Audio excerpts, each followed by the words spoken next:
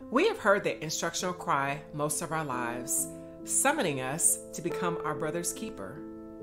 In other words, protect others so that they don't harm themselves.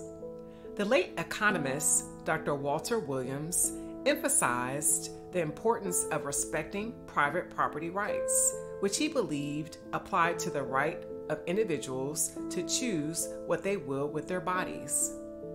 So how does one balance the call to protect others from themselves with unsolicited advice versus the private property rights of the individual? For INTJ personalities, the answer is clear. If you don't ask, you don't receive. Consequently, INTJs should not give unsolicited advice to mentally competent people because these individuals have a right to make their own choices despite the consequences. To do otherwise is an infringement upon their private property rights.